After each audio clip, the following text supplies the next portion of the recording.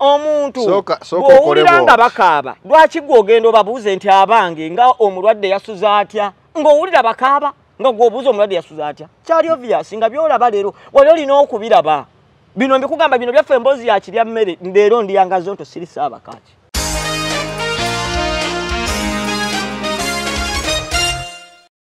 Ebintu obadde obiwulira mbiraba ng'era obiraba byempulira mbiwulira n'ebyendaba mbiraba n'amaaso agange.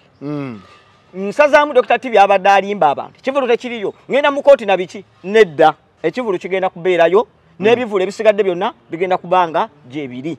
Basebo ne bannyabo mugende muwagire bannaffe okuleka ddala ng'omuntu omutima gwo gwe mubi ng'omutima gwo gwe gutaagaliza bw'oleka abantu ne bagenda ne balaba ekivulu ky'abanno ofiirwa ki mu mwoyo gwo. Ekyo kibuuzo njala kigende w'omwami gwe bayita Dr. T ofiirwa ki mu mwoyo gwo.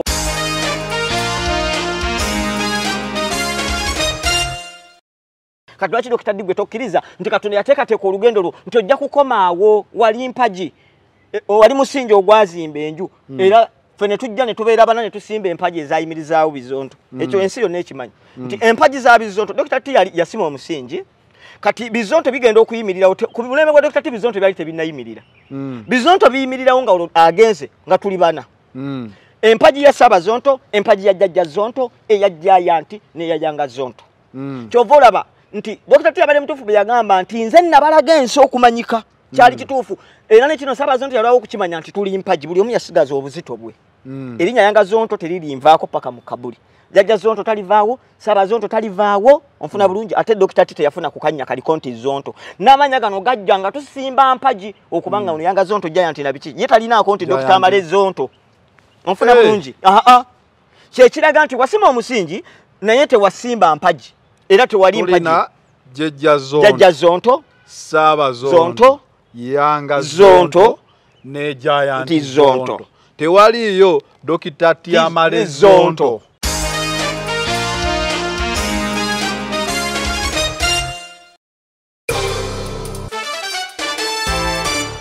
Kuda final channel woli lene Saabakaaki omu ku bantu be bakonyeeko mu bintu bino ebya Bizonto shege nabeerawo twatandika ffenna twakola tutya tulina endagaano ndi director ate n'okusinziira amawulire tuzze tugakola tuzze tukola ku mawulire simanyi lwaki buli wenkola ku Bizonto ebiseera bisinga bibeera bintu bibi.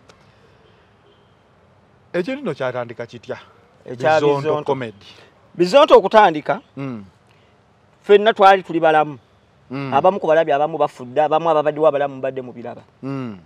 Nze nno bakira nali mukozi nga nkola ku radio Simba nga nkola mu programu y'okumakya eyabinsanga wano. Ekyo nakyo nkyebaza Katonda nti nze muntu eyajja n'empeebwa omulimu ku radio nga sirina muntu nti nayitira ku gundi wabula najja omulimu nagufuna byange ne bagumpa officially nga siri nti gundi yandeese wabula nga bw'osanga abantu mukwatagana kubanga ekyo kya buntu ne mukwatagana ne mutambuza obulamu era mu bantu bennaliraano kumpi kwaliko omulangira Ndawusi kwaliko Ssaabazonto n'Embabbaali ebiseera ebyo nsanga muganda wange Dr. T akajja asiibule era kyali kirango nze okujja ku radio najja kukola replacement ya Dr. T balanga ku radio nga Dr. T amaze okugenda bagamba abavubuka abali wakati w'emyaka 25 nga tonna bakugisukka mujje mufune omulimu laga talanta nenzija mu baana bonna abali wasi w'emyaka 25 nze nayitawo kati atawo ye Ebyama ate byo birala kuba ate Embabbaali najja naye yali asukka emyaka egyo oyo yajja lwa mukwano nti yalina Ssaabazonto eyamukola ki eyamuleetawo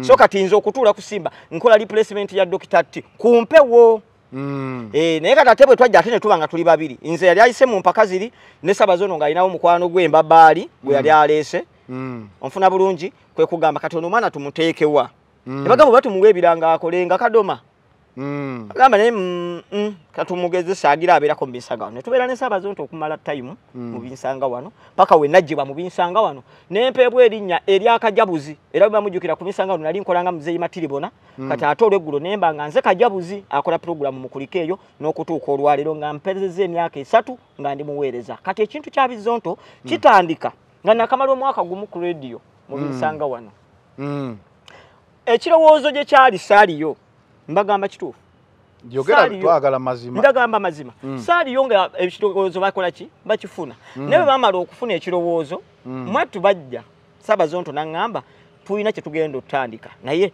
twagala obeemu ne jjajja Zonto abeemu n'embabali tugenda kukola kwaya tetwalina kamera tetwalina Ssaabazonto ng'alina essimu era twatandika kukwasa ssimu ya Ssaabazonto Ssaabazonto Julius gye tukwasa bwe tuti bwe tugendako eyo ku Masengere nga tune Dr. Tibambi nga kasajja katetenkanya ne katwalako eyo kwesesa hotero nga bwe mugendayo ne kagera nanyini hoteri ne batuwaayo kajuisi ne tunywako paka weka tukulembera ne katwala ku stage nene ya Muhanji Alex ebigogo so ya Dr. T era yakola omulimu munene okuba nga tuli kye tuli olwaleero ndi kyendi olw'okuba nga Dr. T ne Bizonto biri kye biri olw'okuba nga Dr. T yasima omusingi gwabyo newankubadde nga size ezimu ku mpaji eziwaniridde kuba Dr. T bwe yamala ovaawo olw'ebyaliwo kuba ndowooza si by'oyagala okumanya lwaki twayawukana naye lwaki Dr. T yagenda ebyo ebyaliwo byaliwo era okugenda tewalaba waatuga munne mu buntu Dr. T agamba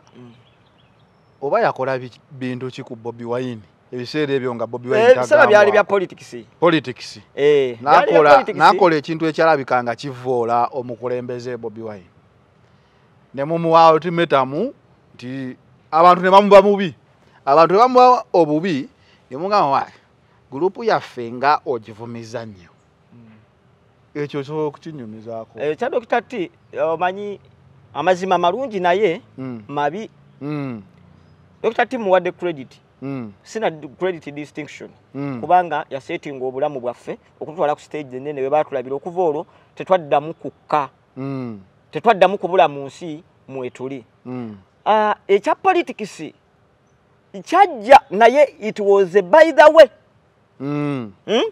waliwo ensonga ezaali wakati w'ababiri wakati wa Dr. T-Amale ne Ssaabazonto naye kino olw'okubanga ensi omanyi waliwo ekintu ensi kye yeetaaga okuwulira ng'era ky'olina okugibuulira nga boona ababuulira ekirala tebajja kukiwulira ne banakiwa tebajja kukitegeera kati Dr. T yakola ekintu ensi kyetayagala kuwulira ebiseera ebyo nga kyakoze kisobola okuviirako ffe bambi ate okugenderamu onfuna bulungi nti ensi bw'ebanga bangi banyigirizibwa ng'abanyigiriza bamumanyi nga wali wazze okubanunula ate gwe abanunula ng'omulabanga ekitagasa kitegeeza olwo naffe otutadde mu levo y'okubanga naffe tuli ku bantu bali abasanyufu olw'okubanga ensi edaaga abaana b'abantu bafa battibwa n'ebirala ebigenda mu maaso so n'olaba nga yali nsobi mu kifaananyi mwe tuli ate ali Kampala Reigi yazze mu kibuga mu luvannyuma lw'emyaka emingi ng'ali waabwe gyakubira omuziki ate ng'e Kampala wano n'okusinziira ku byava mu kalulu waliwo langi gye baali basinga okwetaaga sibyakyama waneeno mu buntu ne bw'oba bweyagale naalemu emirundi emeka olina kujagalira mu kisenge waka ne public tekyetaaga kyemaddengeza kukyogerako n'abagala Bobi Wine nabo gye bali nga bamwagalira munda naye ate tewali kitugaana kumwagalira ne tulaga ssanyu lyaffe kubanga si musango okwagala omuntu yenna nze nga nze saawa kaki ng'omuntu nze njagala omulenzi gwe bayita Bobi Wine Kyagulanyi Ssentamu si mulenzi kati mwami kale oba mwami principle nga nze nkyogera ku lwange ng'omuntu nga ne bw'onoonsala n'onteeka ku mmundu nja kugamba nze njagala Bobi Wine simwogeza kuba njagala abantu bampaani bandabe ne President Museveni naye mwagala ng'omuntu omukulu alina byakoledde eggwanga era alina abo abamwagala naye nze oli mwagala egimenti yange nzikiriza nti ebirowoozo byange muvubuka munnange nga n'oli bwe bamwagala nga bavubuka bannaabwe kati bakadde bamu ne bamwagale n'abavubuka abalina endowooza nga bamwagadde nabo bamugoberere naye nga nze omuntu si kyendi naye kati kino ekya Dr. T kyajja mu kaseera akazibu ng'abavubuka abasinga obungi welina mu kivulu ekyo ogenda laba nga ebitundu 80 bavubuka abavubuka abasinga obungi ate era abali ku social media yes tageti yaffe bwe tuba twagala abavubuka ba mu kibuga wano mu Kampala abaliko tulina kugenda n'ekyo nabo kye baliko ate nga nakyo kirungi kakati Dr. T yali ataddewo embeera ey'okutusaaba ettosi tulabike obubi mu bantu onfuna bulungi era yakyogedde n'agamba nti bwe nkola akantu kano waliwo bakifaananyi kya Bobi Wine nga bakisinza bakikola kiwe bityo tetwagala kuddayo nnyo mabega mutuula mukola meeting mugyogerako agamba kale mugende nze nange kansigale eno naye nsigaleyo munda bino muyinza okuba mmwe abaali abakozi temwabimanya wali ku level ya bukozi wali ku level ya Bizonto nze sibangako in fact sibangako mukozi nze company zinakugamba zinakakola mu nga ndi mukozi wazo Simba UN ne Civil Aviation Authority under bad control hazard the company zinalinkoleddeko mu bulamu bwange era nga nina n'ebiwandiiko ebyo ebindaga nti ndi mukozi mu company ezo sinayo kiwandiiko kyonna kyennina nga kiraga nti ndi mukozi mu Bizonto ng'omukozi atonyumireza bad control hazard wali okuba nkonyogo nali nagenda ndi mu madaala ga wansi ngera bwe tuba nagenda nga nkuzibwa mu madaala nasooka kuba nga nkwata ekimundu bwe nkuba obuyonyi n'ebibubuka ko boss oyo mwana oyo ebimundu bino ebyafaya wakisinga byokuba ne bankuza paka we bampa akamotoka kakola kati akamotoka kovuga awo kulanibwawo wavuga akamotoka ku airport so kaliko ebya yero n'ebya black babimanya akabadi controllers adi mukamanyi bulungi ako kakola kati ako atokutuka akutuka wanti ololinye madalo okozesa bwangu ovuga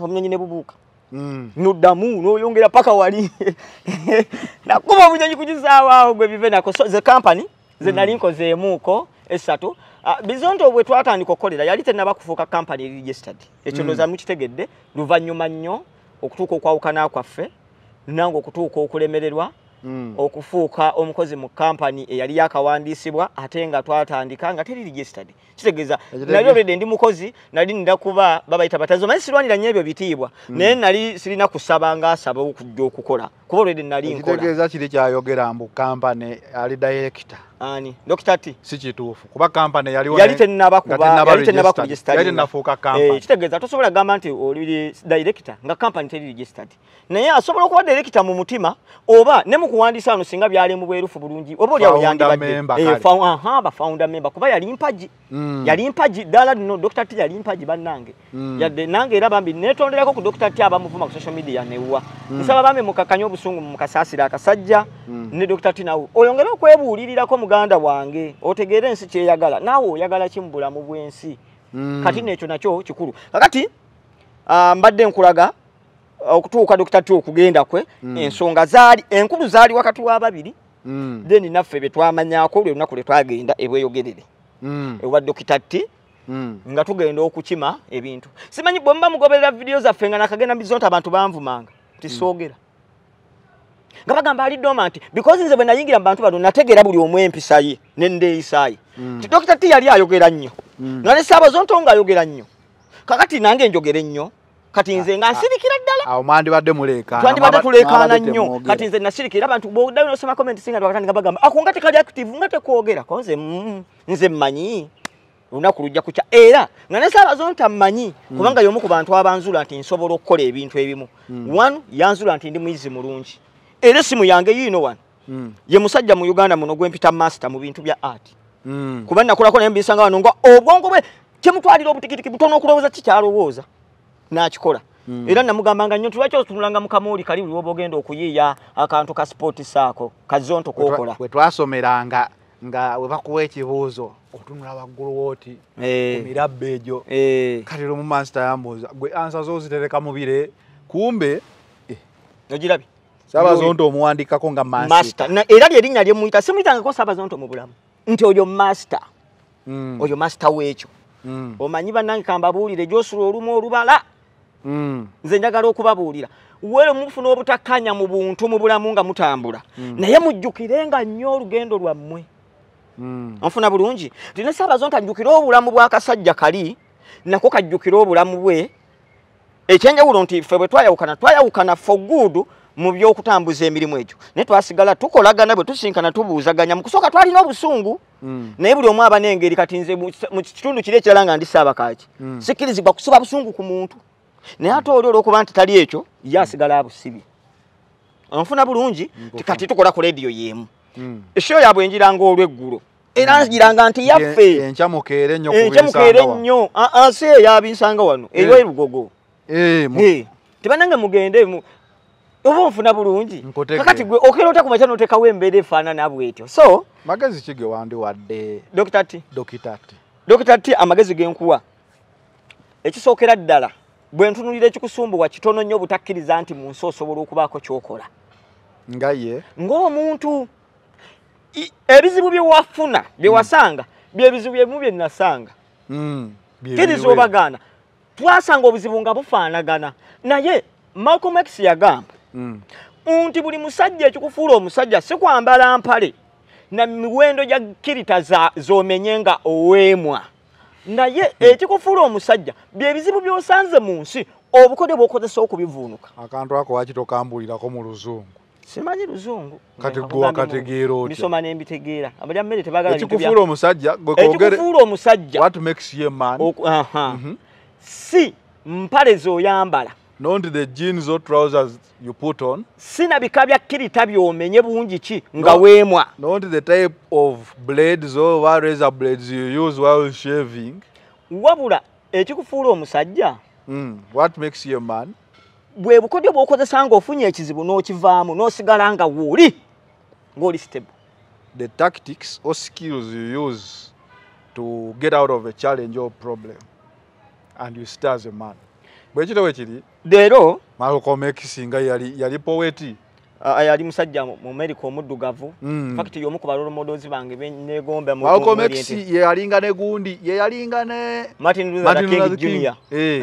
baite bakolagana naye nga bonna bagobe ekintu kyekimu naye ng'ono ali radical ono ali peaceful kati naffe wano tugoba ekintu kyekimu wano nzikiriza mu kukolerwa awamu mu kwegatta obumu geemaanyi amannyo ga waggulu n'aga wansi bwe geegatta gagaaya ekintu nekikola ki nekigonda dokita ate obuzibu wayitamu bwe nayitamu nze olwaleero luno abantu bagenda ne bagamba nnyo Bizonto muliwa nga tetukyalaba waaka era mbadde ngenda kubu yes kubanga mu wenaladayo yo story ng'abantu bambuuza ate yo nnyo Bizonto yalaga wa kuba volongoto rugambye volongoto tutegedde akayana bibye nnyo Bizonto jejja Zonto naawe n'abaana be mwaleeta nnyo Bizonto ndaba saati leero era nkwewuunyiza ndagambye nti ngenda kufuna n'oyambala nnyo Bizonto kanyambaleka abantu babanye kakati webala nsooka nzitanye kya nnyo Bizonto tuliwa kyanukula kya Dr. T ekintu bwe kyamala okubawo nagamba tukoze tutya jjajja Zonto omanyi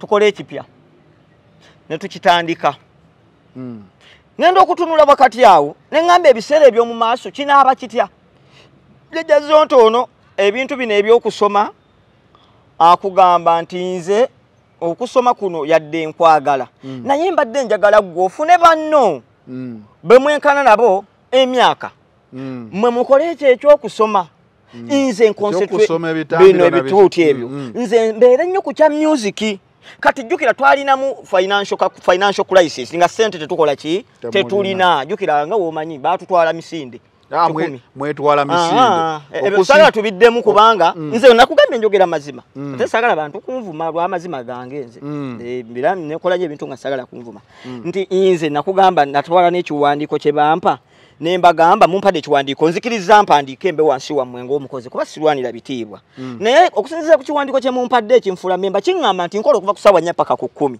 naye nze nnyuka ntandika okukola ssaawa 10 zisaamu nongamba nti ssaawa nga 9 tituyinza okukolera ekawempa oba entebe kati obudde obwo ne bunnyambako okubanga ntuusewa ku mulimu bosi wange kasa yagamba nti nno tekijja soboka konze alhamdulillah rabbi alamina bwatyo katonda bwe yateekateeka olugendo lwange bwe luba kati lwaki Dr. Digwe tokkiriza nti katonda yateekateeka olugendo lwo nti ojja kukomaawo wali mpagi wali musingi ogwazimba enju era ffe ne tujja ne tubeera bana ne tusimba empagi ezayimirizaawo Bizonto ekyo ensi yonna ekimanyi nti empagi za Bizonto Dr. T yasima omusingi kati Bizonto bigenda okuyimirira ku bulembe bwa Dr. T Bizonto byali tebinnayimirira Bizonto biyimirirawo nga agenze nga tuli bana empagi ya Saba Zonto empagi ya jjajja Zonto eya Giant n'eya Yanga Zonto kyova olaba nti Dr. T abadde mutuufu bwe yagamba nti nze nabalaga ensi okumanyika kyali kituufu era ne kino Saba Zonto yalwawo okukimanya nti tuli mpagi buli omu yasigaza obuzito bwe erinnya Yanga Zonto teririnvaako paka mu kabuli jjajja Zonto talivaawo Saba Zonto talivaawo onfuna bulungi ate Dr. T teyafuna kukanya kaliko nti Zonto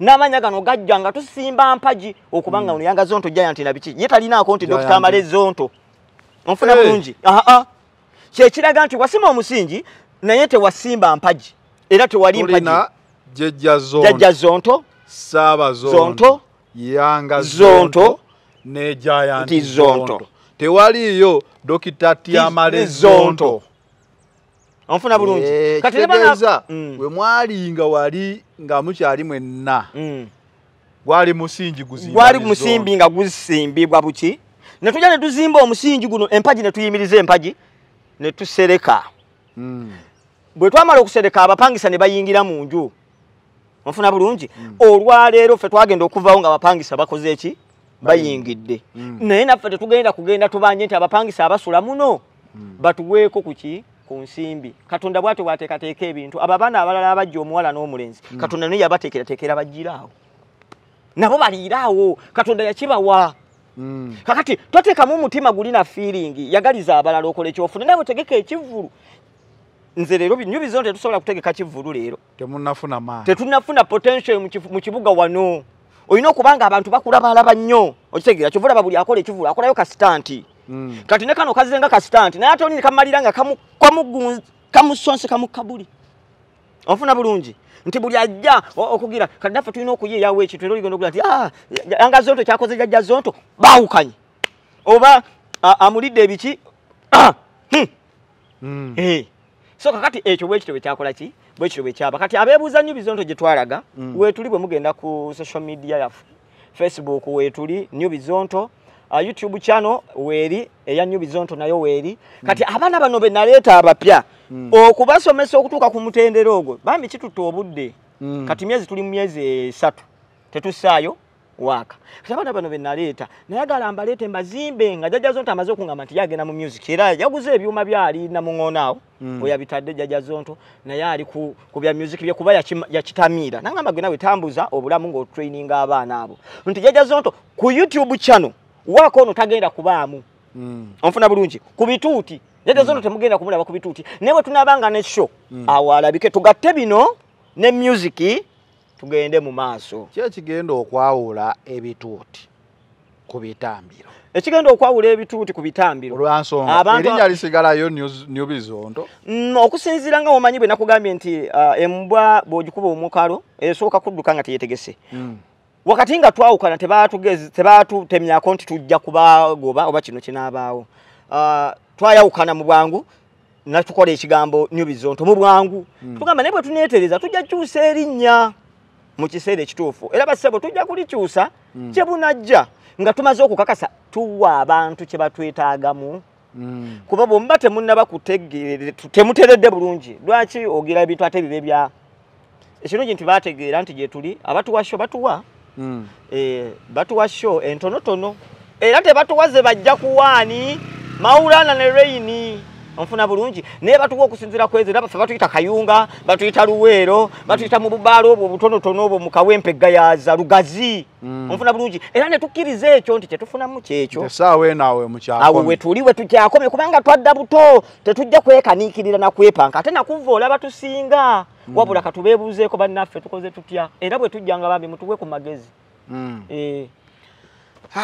kati ekivulu kigenda kubaayo yogera tasobola kulemesa kivulu kya Bizonto kubeerayo kivulu kigenda kubeerayo enkya mbakubiriza bannayuganda mujje tuyingirira emitwalo 2 ordinary ne tuyingirira emitwalo 5 ne tuyingirira emiliyoni 2 eyo mmeza awo tuli lugogo multi purpose kati wasigadde ne tugenda ne tukikuba gumu ku 2 kale bannange mbakubiriza wama mugende muwagira bwe tuwagira bannaffe bwe wagira muno n'omagalizo bo bulungi tolina kyovaako kati saba Zonto asobola n'okujja n'agamba kati yanga Zonto wayalanze bulungi ekivulu ku leediyo bwekiba tekyamusaze asobola n'okugamba nti kankuweyo ng'obitegeera nnyo mpozi ate ne ku leediyo mulinako obulango ne ku leediyo tulinako obulango kinkakatako okulanga ne bwe mba saagala kinkakatako okulanga kuba mention eri wali eyasasula okukola kati naawe okwagaliza kuli era okiteekamu okwagala ng'olanga ekikyo bw'okola ki bwaba kale bannange bino byansi byakufa kuleka blaza wange Dr. T nkwagaliza birungi byereere era nkwagala kubanga okyali mwana muto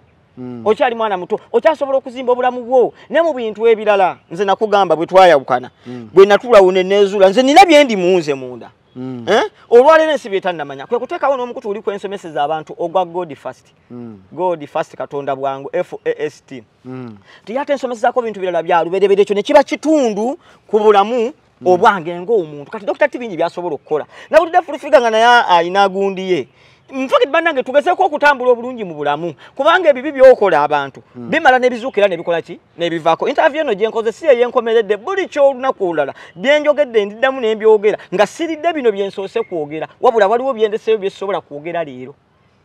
Jakana Naddu lyawumule mirembe yayogeranga nnyo ekigambo ekyo nga ajuliza ekigambo omusajja gwensinga okwagala mu Uganda ne mu East Africa gwe bayita Robert Kyagulanyi Ssentamu yagamba titulirabira abantu abo kubikolwa ebyabwe.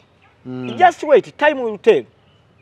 So togezangako kwanjala bubi bwa muntu ki Dr. Kyabadde akola oba babi oba ba NRM oba kiki togezaako kukiraga nsi ensi ejja kukikola ki kukyerabira gwenga gwensi gweboloza Bizonto bye byakera ku machane ebigamba Dr. Tinti wa NRM ebikolwa byo bye byalaga. Dr. Bizonto bwe twabeera nga tukyali wali nga tewali yakwata na kufete twakwata na kukifaananyi kya Bobi Wine watulabako oba kya Museveni nedda abantu batunulira ebigambo ebituvaamu n'ebikolwa byaffe ne bagamba etegeeza oli waba agamba gwe gundi oli wa gundi tugamba bugambi tulabire ku bikolwa byabwe kyokka kimala. So Dr. Tito ina kukola ki kugenda ng'okakalukananga bw'obuulira abantu era abo beenalemu era kino kiri bwe kiti nedda tunulira bikolwa tunulira ebikolwa byabwe yagaliza banno olwo bonasobola nawe okumalako era obeera obulungi. So weewala okukozesebwa Russia yakozesa ka Ukraine ng'eddwaniro. Russia yakoze America NATO yaddira akasike bayita Ukraine nekafuula eddwaniro nekakkiriza bulungi ebyo ndowooza abantu babimanyi abantu bodde tebabimanyi nti obimanyi omusajja ono kyensinga omumanyako musomi wa bitabo era musajja yasobola okutuula n'asirika n'omunoonya noga Saabakakyaliwa ng'ali ati ku headphone akwamye nali simanyi nti waliwo n'ebitabo bye basomera ku kompyuta nga byesoma byokka nabisanga ono omusajja atadde mu headphone awulira lunyiriri ku lunyiriri ngamba naye omusajja ono asoma biki sooka otubulire ku bye Russia n'ebikola. Henry Kissinger yali mbega omutendeke era musajja omukulu agenda myaka nga 8 mu bitongole ebikumaddembe bya America. Yagamba bwe yali asisinkanya abakungu aba UN General Assembly ne UN Security Council yagamba nti ebimu ku bizibu ebisumbuwa eggwanga erya Ukraine kwe kukkiriza ebeere eddwaniro lya NATO. Kati nno mu kyo ekkirize Russia etwala ebitundu byonna byebeeyagadde bwe baba baagala okukendeza ku musaayi oguyiika mu yo. Onfuna bulungi. Kati eno Kissinger abamu baamuvuma abamu tebakola ki tebaamuvuma. Kati Dr. T bw'oba wakkiriza okufuuka eddwaniro kkiriza ebigenderawo byonna ne bali bakkirize era bategeere nti nga bwe bwewaayo omanyi Ukraine bwe yamala okukkiriza basooka kola ndagaano nti ddala tugenda kukola bweki tugenda mmenyawo endagaano y'e Minsk gye twateeseze Belarus naye abantu baffe bano bagenda wanga Russia atabuse nti tugenda kubatwala mu nsi Finland etwaleko ne gundi etwaleko ensi eziri yaabwe eziriranyewo era bwe kyaba naye mulimu obulamu obugenze nga tebugenda kudda wafuuse eddwaniro naye likulekawa ekyo kikulu nnyo ng'okola ki ng'olowooza. Simanyi oba akagambo kangako katuuse nti Dr. T yafuuse Ukraine Russia America nti Russia leero bye Bizonto bino America be bantu boba mpola nga America mpola ojja kwekanganga luno lutalo ludigenda okugwa nga Putin afudde naye leero luno Russia Ukraine ekaaba Ukraine bagisuubiza bagigamba buli ekyonoonese tuliddamu ne tukizimba kye batasobola kuzzaawo bwe bulamu obugenzi. Kakati kyekyo Dr. T kyolina okumanya nti endagaano yammwe gye mwakola yakyogerako ekyo nti nno byo okufaako kwo tekujja kudda naye erinnya lino okulizza kitegerekeka. Simanyi oba example gyendeese ebadde etegereka mbadde sagala ebe direct nnyo naye gyengezezzaako okuleeta nti Russia bye Bizonto Ukraine yegwe Dr. T USA be bantu abakomentinga leero nga bawaana yanga Zonto be bajja okukomentinga enkya nga banvuma naye bo bampola fulufiga bw'osoma komenti ze leero bamulwana. Oli mukazi mugezi fulufiga era oli mukazi mugezi nnyo tetulaba nga akufaanana because nali in fact nali naye nga mukyaye nange olwokubanga yayogera nga bisaagala kuwulira ne mukyaba naye olwaleero ayogera byagala okola ki okuwulira kitegeeza kati Dr. T nawe ku obulamu yiga abantu baagala kuwulira ki mu budde ki oba okafuna timing ekyo abantu baagala okiwulira ovume principle ng'ate abantu bamulaba ye musaze okununula. Eregeza Dr. T abenga full figure. Amanye ddi wenjogera ki? Nchogerera wa? Nchogera ddi era nchogedde nti. Kyokka kikumala okubanga okola. Era abantu basuubira ki? Basuubira ki? Kakati gwe bogezaako okusukka kubanga abantu batulaba ne bagamba oyo mugezi, oyo musiru, oyo mugwagwa, oyo mwavu, oyo alina. Oyo wanugu ayogeza fitina. Bwano kumwasa alaga nti ayagala nenga tayagaliza. Nze kyo nkyogera lunye bannange. Nze okwagala bwe mba nkwagadde nkwagala wenna. Bwe nkwagaliza wenna. Kubanze kyenkakatako okwagala buli omu. Ne bwokola ebinyizera ngamba nyigamu awo ngamba kamuveeko oyo bwatyo. Nekirala waliwo ebiro Dr. T ekiro kyo bwe kinaaba kituuse kijja kutuuka naye tusobola okweyambako okusaanyawo ebiro byaffe. Kankiise wano ensi erimu emikisa ena muganda wange Dr. T. Omukisa gwa mama wakuzaala, omukisa gw'abantu betusanga ku nsi. Nkola ku radio Simba ya Agase Kalala si wa kika kyange. Naye yanfunamu omukisa okuba omuweereza naye nanfunamu neyongere mufunamu omukisa nemmanyika n'omusaala n'enkola ki nenfuna. Omukisa ogwokusatu gwa mukazi gw'owasa oba omusajja gw'ofumbirwa. N'omukisa ogusembayo gwe gwa Katonda. Kale omukisa gwa mama wo bwe batogulina nga gwabula ngaliwo ebyagubuza. Tusobola okukozesa olulimi okubuza emikisa egyo bwe tuba tetwogera bulungi. Tusobola ng'alimpa bwe yakoze omukisa gw'okumulabirira afuuka omwana wa mama Fina ne gugenda lwakuvoola maama we. Yes. Nti omumwa gwo n'olulimi luno lwakwegendereza nnyo lusobola okusaanyawo emikisa egiri ku gwe egyakuteekebwa. Ako kakulu ak'emikisa. Omukisa gw'abantu bosanga ku nsi eno kitukakatako okweyisa obulungi. Saba Zonto yatuukira ogamba nti yanga Zonto tukole naye. Uwero yadde yamala okulabamu obusobozi nti nsobola. Naye yandibadde asobola kufuna abalala. Onfuna bulungi. Kati kitegeeza abantu bosanga ku nsi mukisa gwa kumeka. Lwakubiri. Oba tonna wasa simanyi kuba singa obadde olina omukazi yandibadde naye akuwabulako. Nti ekyo baby ekyo tokikola mukwano sweetheart nedda tokikola. Onfuna bulungi. Then ogwa Katonda tetumanyi kati era gw'osigaza. Kubanga ogwa maama wo poteya. Ogwa abantu bosanga ku nsi tobajolonga. Comments zisomenga abantu abo bajja kukyuka bw'onookyusa olulimi lwo n'okulangera okulaba ebintu ng'omusajja omukulu ate ng'omwana omuto akyalina vision. Ate abantu basonyiwa olaba Katonda ye yasonyiwa yali Sawulo n'afuuka Pawulo. Kitegeeza ne babeera leero tebakwagala. Singa omala n'orealizinga ensobi zo n'obeetondera n'otandika okukola bye baagala basobola okukusonyiwa. N'ekirala akasembayo saayitibwa kugenda New Bizonto tebaatuyita kugenda ku performing erugogo. Kino kyandeetera ebibuuzo byali bisatu. Nembuuza munsi twafa. Saba Zonto omu ku be nayita ba master bange be yantendeka byali bifu. Kubanga master wano yandibadde ayita ku mwana. Nagamba jangu olageko nti ninawe nakutuusa. Kikyati. Tosobola kubanga mwenna muli bayimbi mukuba bandi. Almost yagala ofaanagana. Sebo kulonje yange. Nkuyita osookewo kuba gwe katenereza. Nze ngenda okujja okukola batandika okumakinga nti oba wali bamusinze. Nedda.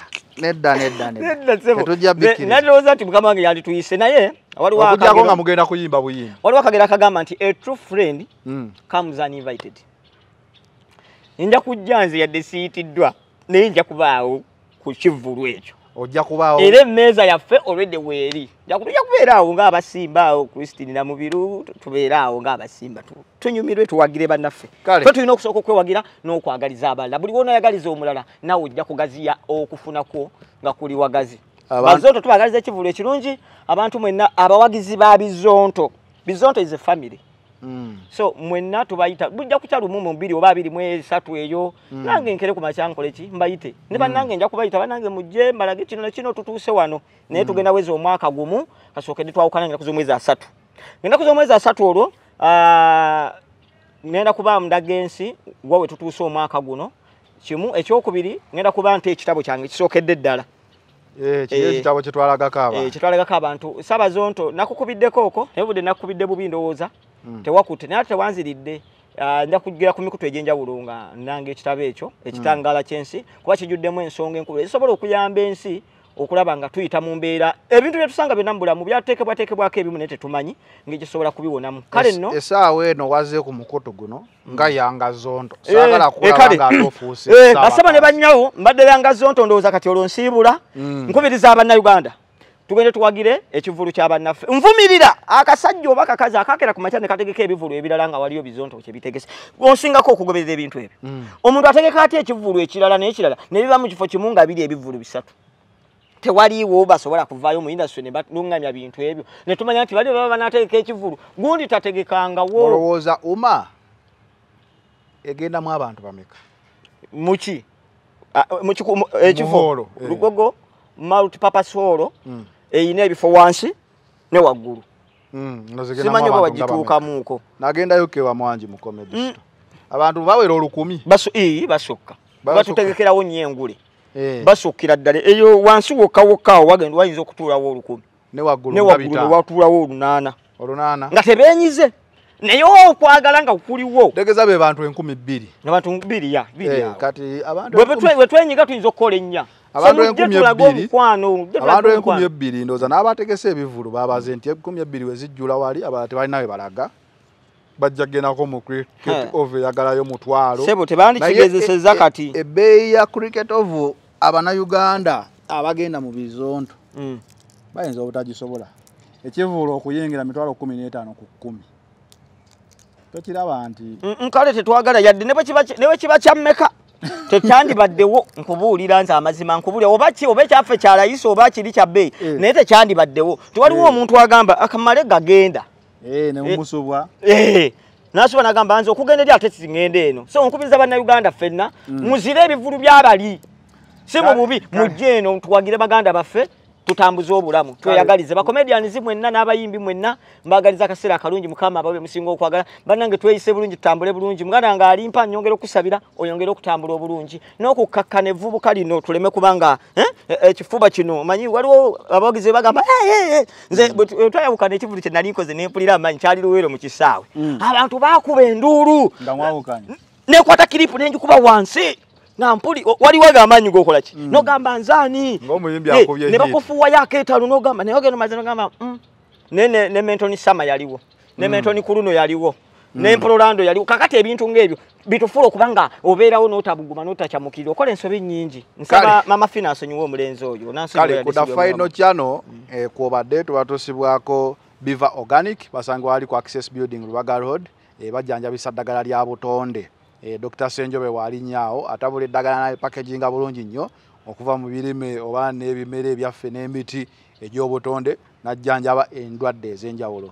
Jolink Restaurant and Bachireka balina restaurant ey'omulembe ne bba ey'omulembe. Restaurant erina fast foods, snacks biki ne local food wamu ne bba erimu buli kyakunywa gwe kyoyagala okunywa. Then gardens osotekekawo birthday party, wedding meeting, listeners party byonna bikolebwawo genda awo just opposite Shell ekireka wojja okusanga Jolink Restaurant and Bar Kireka. Haji Kivumbi musomi wa dduwa ffenna tulina gye tusabira n'ogenda ku muzikiti n'ogenda ku churchi n'ogenda n'ogenda mu bapasita Haji Kivumbi naawe woba olina ebizibu byasobola okukuyamba ng'owulira nti Haji Kivumbi kati y'abantu ankwatamu mukubire ku namba y'essimu eyo mutwalire ebizibu byonna abeera akusomere ku dduwa ojja kubanga obeera.